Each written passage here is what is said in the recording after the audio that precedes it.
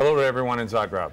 First off, I want to start by saying how sorry I am I wasn't able to make it for this event. To be there would have been something amazing to be part of this Ice Fever spectacle you have there. I can't tell you how excited I am to hear how well your hockey team's doing, how much everyone in Croatia has fallen in love with the game. To me, it's the greatest game in the world, and to hear all that is just tremendous news. To all the fans, to the organization, to all the players, like I said, I'm really looking forward to seeing you play, and Sve najbolje.